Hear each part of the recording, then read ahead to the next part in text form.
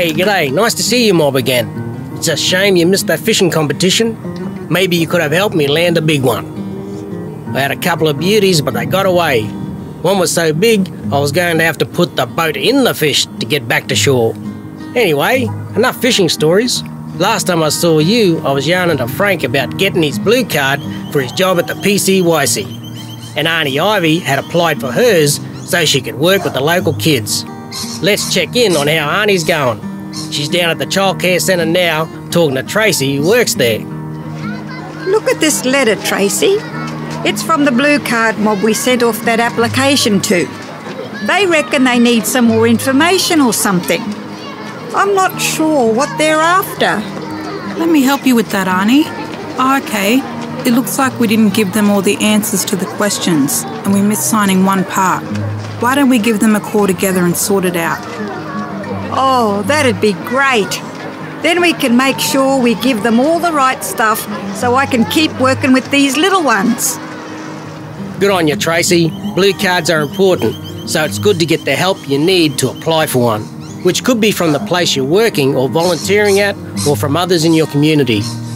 Like Tracy and Auntie Ivy, you can also get some help from the Blue Card Services. They're a team of people who can work with you and answer any questions you have. Now, could you give me a hand with lifting this petrol tin off the back of the ute? Here, hold up. Here comes Frank's big brother, Jimmy. He can help me. Hey, Uncle Pete. You need a hand to lift all those huge fish into the house? I'm afraid I got more mozzie bites than fish, Jimmy. But give me a hand with this gear anyway, if you don't mind. How's Frank going with his blue card application? Yeah, good, I think. He had a chat to the bloke at the blue card place and they helped him sort it out. I reckon I should get one too.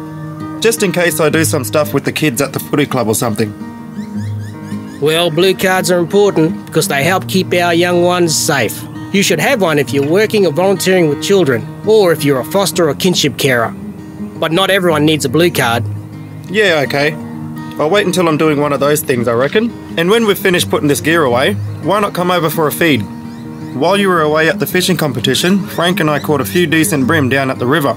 That sounds good to me. Eating a big feed of fish someone else has caught almost makes up for not catching any of your own, I reckon. Hey you mob, you gonna come with us and have some dinner?